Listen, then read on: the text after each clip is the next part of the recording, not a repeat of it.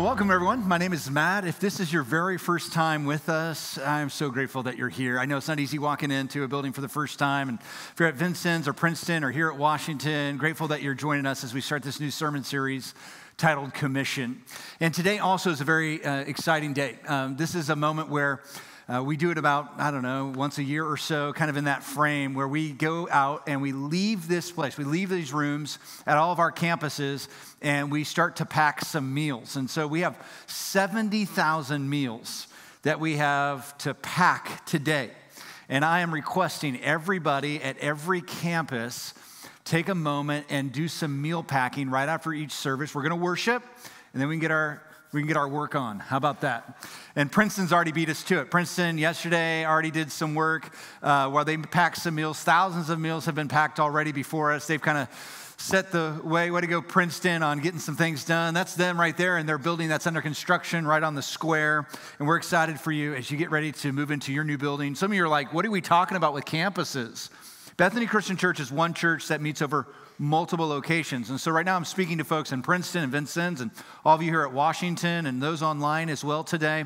And Bethany is a large church, but we try to make it as small as possible by having these different campuses in our region. And one of the things I want to do today is to reacquaint all of us to our vision, mission, and purpose. It's not that it's like something that you have to internalize, something that you have to go, oh, I got to memorize this. That's not it at all. It's really something that we just want to put out there to show you what we're after so that if you've just come on board in the last year, you know what we're all about. Because some people have the wrong idea of church. They think church is for them. They think church is about them. When church is not you, it's not about you. It's about lifting high Jesus Christ. And what we discovered is churches without a clear vision, businesses without a clear vision, people without a clear vision, they'll easily get distracted. They'll chase and run after anything and everything. And when you chase and run after anything, everything, and lose your focus, you lose your purpose. And so we don't want to be that place. We don't want to be a rudderless church that just kind of gets blown around by the winds or the current of our culture. And friends, that happens a lot in our society. I mean, one of the favorite nights of the week when I was growing up was Friday night. And my mom and dad would order a pizza. But before they ordered a pizza, we'd always go to one place. We'd make it a Blockbuster night. Remember going, maybe you're like, I know Blockbuster doesn't ring a bell to me. Okay, all right, let me get more Midwest. Family Video kind of night. You're like, oh yeah, I know that. That's the old Dollar General, right? No, it's not. It's Family Video is what it is. And you guys, who remembers just walking around the rows and rows of movies? And I'm talking about when they were filled with VHS tapes. VHS tapes? Look at, oh my goodness, there's hardly any of you. There's hardly any of us left. And if you didn't rewind the movie, remember it was like 50 cents if you didn't rewind the movie, right? You're like, rewind the movie. And remember the little sticker would be on every film? Be kind, rewind, right? Some of you are looking at me like, what are you talking about right now? Like you remember DVDs and you remember Blu-ray, but you don't remember VHS. Listen, you have no idea what I'm talking about. You have no idea what it was like to go on a date in the 1990s or 2000s, right? Any people go dating in 1990s, 2000s, early 2000s, it was like dinner, and it wasn't just dinner and a movie, it was dinner and go look for a movie, right? Because that took about an hour of your time. Nothing more fun than hanging out in Family Video, just meandering around with all the other couples who didn't know what to do on a Friday night either. And then going home and watching that movie later. But here's what would happen. You would kind of meander around the rows and you finally find one you both agreed on. 8 out of 10 times it wasn't even there. Like you'd have to wait till someone turned it back in. Some of you are just like, what are you even talking about? Okay, you know how you sit on your couch or sit in your bed and you look through your streaming services about what to watch next, and it takes like 45 minutes, and you're looking through the genres and the TV shows and all the things that are supposed to be in your algorithm that are perfect for you, but you can't find anything to watch? Okay, that's a lot like how I grew up, but we would go to the movie store and meander around there instead. And it was our weekend night, basically, just kind of looking around. And that doesn't exist anymore, does it? Where are the Blockbusters? Gone. Where's the Family Videos? Gone. Where are the video stores? Gone. Why? Because they didn't turn the corner. Like their vision was they wanted everybody to have videos basically on demand. Anytime they showed up, they could grab a video. They wanted to distribute films and movies. Isn't that what Netflix is doing? Hulu's doing that. Disney Plus is doing that. They're all doing that. But these video stores, they didn't turn with the methodology of how things had changed. The vision is the same, but the methodology has changed. And they didn't turn with that. And some of you remember Family Video when it started selling like CBD oil? Really missed your purpose there, right? Like, what are we doing now? I don't even understand this anymore. Like that was like on the last dying breaths. They just lost focus. I'm telling you, anytime a church, a person, a business loses its vision, loses its focus, it will start to run after anything, even CBD oil. And they lose their purpose. And that's not how we want Bethany Christian Church to be. And so we have a vision, and we think that vision is something that God's not only laid on our heart, but we think it's very scriptural. The vision is very simple: to exalt Christ Jesus so that all will be saved. It's pretty simple to remember that Christ is lifted up more than anything else, more than our name, more than us, more than what we do, more than the 70,000 meals we're about ready to pack and send overseas. No, Christ is lifted up so that all will be saved. I don't save people. The church doesn't save people. Only Jesus Christ saves you. And friends, that's in harmony with what's called the Great Commission, something that Jesus had said right before he ascended into heaven. He said to go into all the world and make disciples. Well, let's look at it. Matthew chapter 28, it's page 811 in the Bibles that are in front of you or at your campus on a table somewhere. Grab one of those, page 811. Maybe get on your device and type in Matthew 28. We're going to look at verses 16 through 20. Matthew is the gospel writer. And he is a tax collector that gave himself over to Jesus. He was crooked. He was no good. People despised him. He gave himself over to Jesus, started following Jesus, and Jesus not only changed his life around, but also started to change his reputation as well, gave him newness of life. And Matthew's gospel is just his eyewitness account about what he saw as he traveled with Jesus for 3.5 years. And so he wants to tell us what he heard Jesus say right before Jesus ascended into heaven. So this is after his death, burial, and resurrection. He meets with his disciples, and 500 plus people see him, and then he ascends into heaven. Here's what Jesus said when he met with the 11 disciples. Judas had killed himself by this time. It says in verse 16 in Matthew 28, the 11 disciples went to Galilee to the mountain where Jesus had told them to go. So they have this meetup spot, maybe even where the Sermon on the Mount was preached. Verse 17, when they saw him, that's the disciples, they worshiped him. I love that because they were with Jesus for 3.5 years. They see Jesus in resurrected bodily form and they worship him. But I love this next part, but some doubted. Right? Some doubted. And that's why we say at Bethany Christian Church that this is a place for worshipers and for doubters. This is a place where we know people are going to come in to celebrate who Christ is in their life, but there's also going to be some people here that have maybe a little bit of doubt or full skeptic mode. That's fine, because you're in a good place. Because the 11 disciples who walk with Jesus for 3.5 years see the resurrected Savior, and some of them worship, but yet still some of them doubted. They needed proof.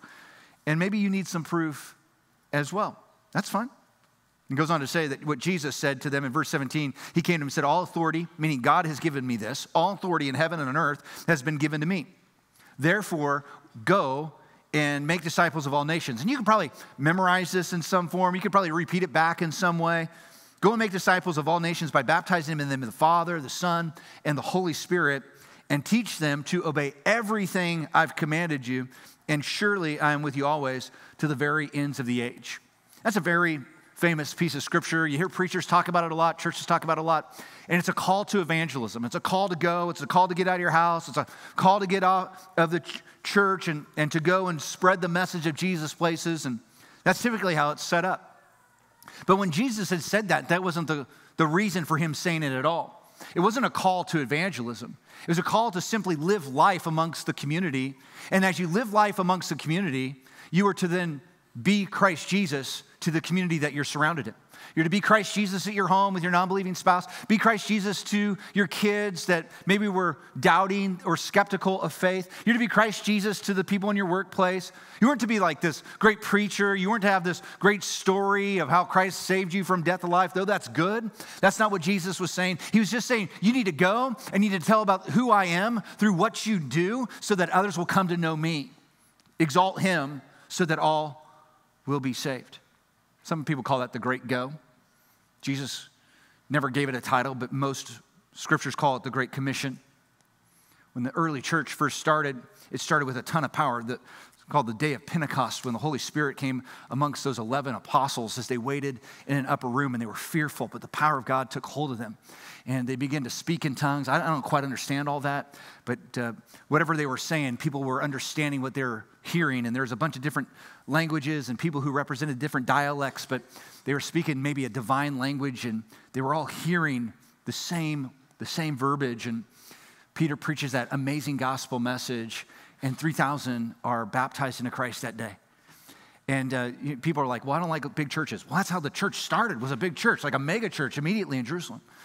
That church grew to about 20,000 people. They didn't have a building. They met in the temple courts because they all wanted to centralize and worship. But they would meet in small groups. And so they started by families coming together. And I'm not talking like families like, like 4 people, 5 people. I'm talking these huge families, long amounts of generations and in-laws, and everybody else would come together, and they would have small group. If you want to see what the church is really like, get into Acts chapter 2, look in like the last 5 verses. Incredible picture of unity and a incredible picture of how the believers were so unified around Jesus Christ. And they'd get together and they'd have these worship times on the first day of the week like we do together. And then as course of time moved on, the apostles began to spread the message of Jesus Christ to the known world. And so they'd go on long missionary journeys, and they'd hop on these ships and have these long journeys. They established churches all around outside of Jerusalem. And people like the Apostle Paul, he's most famous for being one of the great missionaries. And these churches would pop up in places like Ephesus or Philippi or Corinth. And he was training teachers and preachers like Timothy and Titus. And these amazing movements of God were happening. And so these churches are being planted independently all around the world, and they're no longer in Jerusalem anymore. And then as the apostles begin to die off, these independent churches that were scattered were like, hang on, we need someone to help us. Like we don't know, like, can you help us understand Jesus better? Because you knew him and you walked with him, and now these guys are dying off. We don't have anything to really help us set the course and be a foundation for us. So they created this little, like, what they called a council. And so anytime they had questions of doctrine or questions about Jesus or questions on how to handle discipline in the church, they'd kind of like write a letter back to Jerusalem, and they would ask these questions and they would report back. And that's what some of our letters are in the New Testament. It's Paul helping churches out, helping them see their way in a very difficult soil of society. And then all the apostles die off. And there's like thousands of churches, and they're going, well, what do we do now? Like, we don't have the apostles to help us out. And the Bible's beginning to be circulated. The letters of Jesus and the testimonies of Jesus are about being circulated. But there's no more apostles, and hundreds of years go by, and these churches are now trying to figure out what to do next, and they're feeling totally disjoined from one another. There's no longer that feeling of unity. And right about that time, the nation of Rome, the government of Rome, was about on its final breath, and they're trying to persecute Christians, but they're not winning. And there's this old adage that says, if you can't beat them, join them. And so Rome decides, we're going to embrace Christianity. We're going to embrace this because we can't beat them. And so they go to the church in Rome and they say, how do we embrace Christianity? And the church fathers in Rome start to develop a plan with the Roman officials and government, and they come up with what we know as the Roman Catholic Church, the Church Universal. And it started good, started right. It's nothing like what you would know it today. It wasn't involved with all this priesthoods and hierarchies. It was basically a way to say, how do we get all these churches in the world to understand the doctrine of Jesus better so that Christ can be exalted and all can be saved? It had really good methodology and push behind it. But over the course of time, friends, you know what's taken place. Not just in the Catholic Church, but in Christendom. Denominations have popped up. And everybody says, no, we have a better understanding of Jesus than they have a better understanding of Jesus. We have a better understanding of the Bible than they have a better understanding of the Bible. And there became within this denominational movement of all these denominations. There's 34,000 denominations today, by the way. All saying, we have a better understanding or better thought about God. What's really happened is they've left Christ in the dust and they've accepted some man-made creeds. And they've left doctrine in the dust and they've accepted the dogma of man. You're like, why are we having this church history lesson? Because I want you to know where Bethany Christian Church came from. We didn't come from any of that. We came from a movement about 200 years ago called the Great Awakening, where a group of preachers in the United States got together and said, we are so tired of this denominational business. we are so tired of what used to take place and used to divide us. Can we not just get back to the scriptures, like the Acts chapter 2 stuff, when faith was alive and vibrant, where we didn't have a hierarchy over our head, where we didn't have somebody far away from us telling us what we should preach on, telling us how we should structure our church? Can we just get back to the basics of the Bible? Friends, that's Bethany Christian Church back in Montgomery in 1830. No, that's probably 1800. I don't know. I'm not a historian. I have no clue when that is, okay? I just know it's old. We were established in 1830, and men used to, I think, Jay, was it men on the left used to come in on the left and women used to come in on the right? You think we should bring that back? Don't think so. That's not happening. That's not how you grow a church, I'll tell you that. But Bethany Christian Church was one of those churches that came out of that Great Awakening, the Second Great Awakening in the United States. And it was these men that just had this call that said, listen, let's just get back to God's word the best that we can. Like we know it's not going to be perfect. We know it's not going to be infallible, but let's just get back to the book of Acts and let's just get back to making Jesus Christ the King and no creed but Christ. No dogma, just the doctrine of Jesus. Let's get back to that. And so that's what we've been trying to do. Like since 1830, that's what we've been trying to do. We're independent. There's no one over us. There's no denomination. Just trying to, with fear and trembling, trying to walk the line of what Christ Jesus and the early church fathers have shown us in God's word. And friends, we know that churches are only as good as their leadership is godly. We get that. So there's good moments and there's unhealthy moments in the life of 200 years nearly of Bethany Christian Church. And if the leadership in a church is allowing God to lead, listen, the church will be healthy and will be able to do ministry well and it will grow. But today I want to remind you of a valuable truth. You want to know what the valuable truth is? We are not the only Christians, but we are Christians only. Listen, Bethany Christian Church, we're not the only Christians. We don't have the handle on it. We don't have it all figured out. We don't have everything right about who God is. I mean, how do you get everything right about a God that is enormous and infinite? Are you going to be, our finite mind's going to be able to figure him out? No way. So there's going to be some places where we're probably not correct, but we know without a shadow of a doubt who Jesus is. We know that he died, rose, that he became Savior of the world for me and you and for all of our sins. And friends, we are not the only Christians, but we're Christians only. If we can just hold on to the common ground of that we need Christ, the world needs Christ, and other churches need to preach Christ, we're in good shape. And I don't want you to think for just even a nanosecond that this church is better than any other church, or that we got it more right than the other church. That leads to arrogancy. That leads to a place where it says, we're right, you're wrong. No, we're working out our faith with fear and trembling.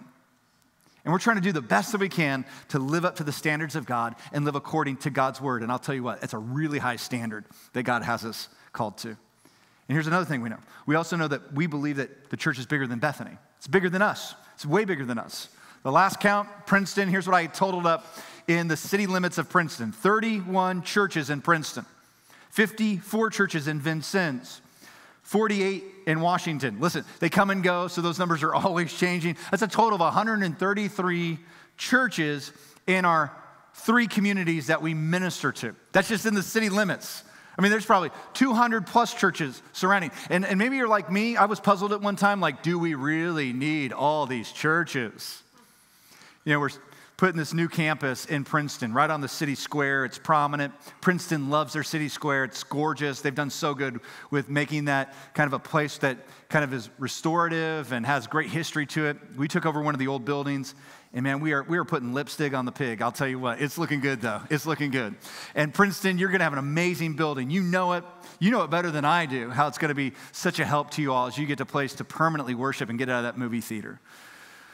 But every time that thing goes on social media, when there's a new, revealing of what the building's looking like, we always get the same kind of comments from the naysayers. Really? Do we need another church in Princeton? Is that really what we need? And I understand that. Like, I kind of sympathize with those that aren't in faith and they just see another church popping up. They're like, what's the deal, man? There's more churches than there are weeds in this county, I know. And I'm like, can't we all just get along, or do we really need them all? I used to think that all the time. One day, God just took a hold of me. We got this church just right across the street here at Washington. We got a church just like, it's like, I don't know, maybe 150 yards here to our south, and then another one 50 yards away from that, from the south. I'm like, do we really need all these? And God's like, Matt, we do. Because people don't all like you, Matt. And what I discovered is churches are like personalities, and it's not based on the pastor, but there's kind of like a personality of church. And if you've been a part of a couple, you've experienced this. And God needs every single church because it has a different source of persuasion towards the people that God wants to connect to. And so we should be in celebration that there are so many different pockets and communities of believers, but we shouldn't be so disunified. But we recognize that the church is far bigger than Bethany Christian Church, and God has called all these congregations to do the same thing, to go and to make disciples of all nations. And while we are a big church and we can accomplish big objectives, we can't do it all. We can't do it all. And we need every single believer in our entire region, regardless of their church name, to exalt Jesus Christ so all that can be saved. Remember what Jesus had called us to, Matthew 28, verse 19. Go and make disciples of all nations. Baptize them in the name of the Father, Son, and the Holy Spirit, and teaching them to obey everything I've commanded you, and surely I'm with you to the very ends of the age. You might read that and say, well, Jesus is emphasizing go, and so we should all get out of here. We should all go overseas, and we should all do regional missions and local missions and global missions. But what is God calling us to do in this? Is he calling us just to baptize people? Is he calling us to teach people? Well, I'll tell you, at the very heart of it, he's calling us that we should go and exalt him so that people will become disciples of him. But I think at the core of what he's calling us to do is to embrace and expand God's kingdom. And I think every congregation, regardless of their name or denomination, is called by Jesus Christ here in Matthew 28 to embrace and expand God's kingdom, not our own kingdom. Because many times churches like to expand their kingdom. Christ is telling us to expand God's kingdom. And let me break down what kingdom means in God's heavenly definition. It's the two words king and dom in Latin. King just meaning sovereign or rule, that there's a king of kings. And it doesn't matter if you acknowledge him or not, that God sits on a throne. Christ Jesus sits at the right hand of the one on the throne, and they both have dominion. They both have rule over us, all that we do. And whether you acknowledge or not, they're still in charge, and that's kingdom. They have sovereign rule over all things. But the dom is territory. It's soil. It's things that you can take over, dominion or territory. And what Jesus is really calling us to do is, as churches, as Christians, to take domain for the king, to take territory for the king. You may have never thought about it that way. But he's calling us to take domain for the kingdom of God. You can catch this in the way in which the book of Acts ends itself. The book of Acts is called the Acts of the Apostles. It's a brief history of how the early church began. It's core to how we do things here at Bethany. And the book of Acts concludes by saying that the church took ground and gained subjects for the King of Kings. Here's how it says it. The last verse, I think it's Acts 28, verse 31. It says that the apostles were proclaiming the kingdom of God, that he's King of Kings, he has sovereignness, and that they're taking domain, proclaiming the kingdom of God and teaching about it's starting to sound just like Matthew 28, isn't it? And teaching about the Lord Jesus Christ with what? With boldness and without hindrance. And they're able to do that because the power of God is at work within them, and they're able to go on and preach who Jesus is, that he's King of Kings and he's Lord of Lords, and not hold back. And they're able to preach on the kingdom of God rather than the kingdom of their little congregation. And they're able to do that with great boldness and hindrance because they're speaking of a king that is everlasting and a kingdom that will never be shaken. With boldness and without hindrance. Guys, I think it's those two words which many of congregations have abandoned. I think there's a reason why so many churches right now are fluttering. They're just wondering on Monday how they're going to keep their doors open next Sunday. It's because they've lost boldness and without hindrance. And I have my theories. One of my theories is they've misplaced doctrine and they've turned into some kind of man-made dogma. They've replaced Christ and they've turned it into some creed. They've come more about the church and their cause than Christ and his cause. Because here's the rub about all this. Here's the rub. I think churches have lost the boldness and without hindrance in their proclamation of Jesus. The rub is 34,000 different denominations making up, check this out, 37 million different congregations on the face of the earth. Okay, 7 billion people. I know it's big math. Just take out some zeros. 37 million congregations, 7 billion people. If you were to just say everybody is won over to Jesus Christ and they need a house to worship in, you could put about 200 people in every single church and we're doing okay. There's room, okay? There's room for every sinner who could become saved. There's room. There's enough Christians to get this done. The problem is we're not getting it done. Why aren't we getting it done? Because too many churches, too many congregations, too many denominations, and we could be there too, have stopped selling videos and started selling CBD oil. You know what I'm saying, right? They've stopped preaching Jesus. They've got into some kind of like social engagement on rights. You know what I'm saying? They've got into other things that culture has persuaded them on, and they lost grip of it. They've gotten themselves in battles about what the Bible says, where it should say it, and we're arguing now with other churches about things that have nothing to do with our salvation. Just minute little silly stuff. And we get caught up in all these speed bumps, and we're wondering why we're not taking ground for the kingdom, because we don't have the boldness anymore. We don't have the without hindrance anymore. Because why? We're too busy protecting our little kingdom and our name on the sign out on the front of the road, rather than just simply saying, this is about taking domain for the king. And friend, the temptation for Bethany is always there. It is, and that's why we believe our primary allegiance is to Christ and his cause and not a congregational name. So like, listen, I know there's churches like, hey, where's our bumper stickers? Where's our like license plate banners that go around? Where's our t-shirts that say, I love Bethany or whatever? We ain't gonna get those. Because we're not about our name. We could really care less in leadership if our name is known. We want Jesus Christ's name known. And listen, I know you're like, well, you guys have a sign out there. You guys have a name. Well, you got to have a name if you want to be on the map. If you want to find us on Google, you have to have something. But listen, we are so against trying to build the kingdom of Bethany and so for trying to build the kingdom of God.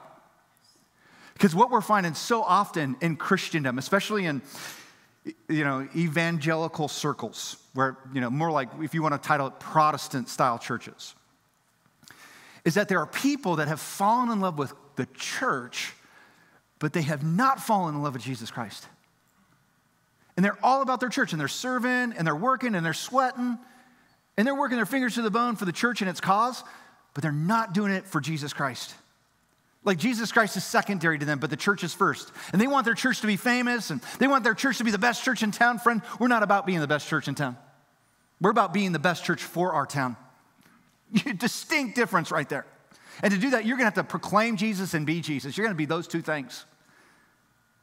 I have this coach that helps me. I got plenty of coaches that help me out in leading and pastoring and preaching. And one guy's a church growth coach, and he told me, he said, man, if I could do things differently, here's what I would do differently. He said, as his church began to grow, he realized how desperate he was in need of full-time and part-time staff people.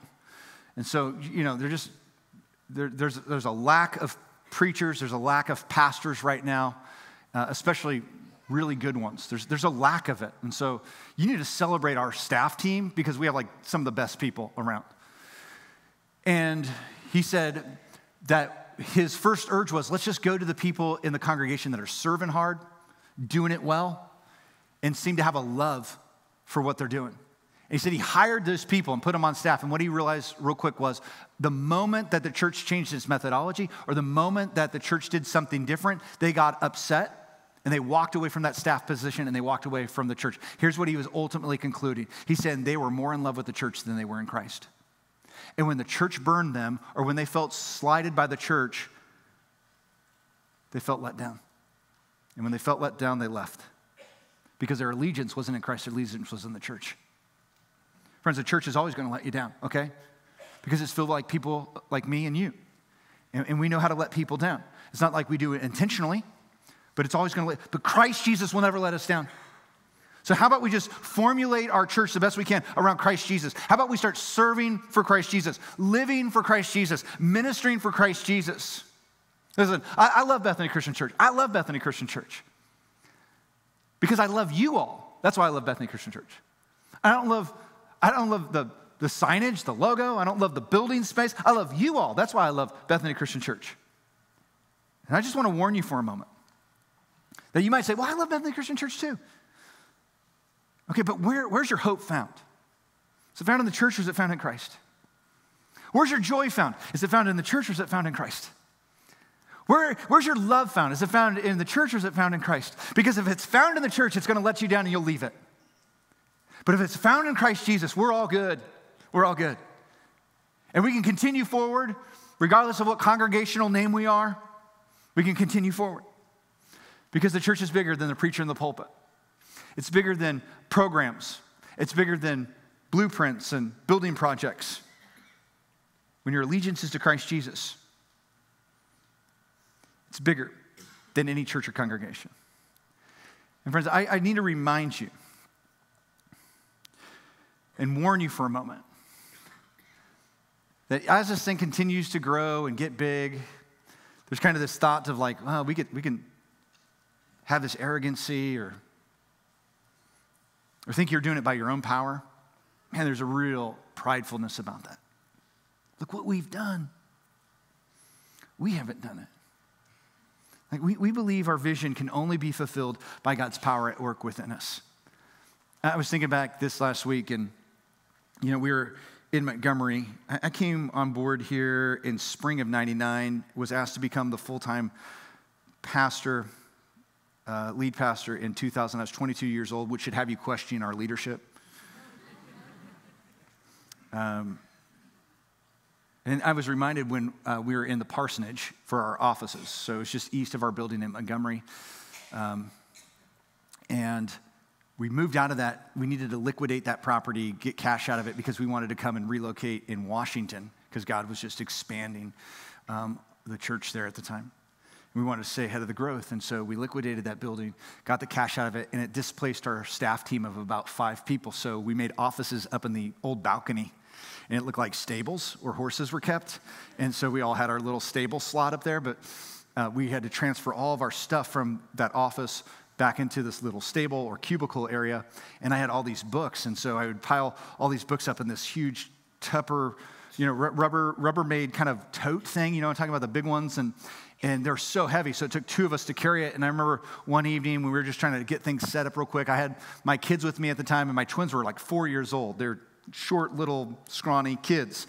And I remember trying to get those Rubbermaid boxes up the steps with all those books, and it was just so heavy. I mean, just pile of books. And I had one of my little 4-year-olds pushing up the steps while I was pulling up the steps. He wasn't helping out, but pulling up the steps. I finally got up with the carpet, and finally we start pushing. I'm nearly out of gas because I'm like done this 100 times already, and now I'm dragging it on the carpet, and I'm just like, take a break. My dad, and then my little 4-year-old's yelling at me. He's like, get out of the way, Dad. Get out of the way. Okay, get out of the way. He starts to try to push this huge, heavy Rubbermaid thing of books across the carpet. He's not going anywhere. Not going anywhere.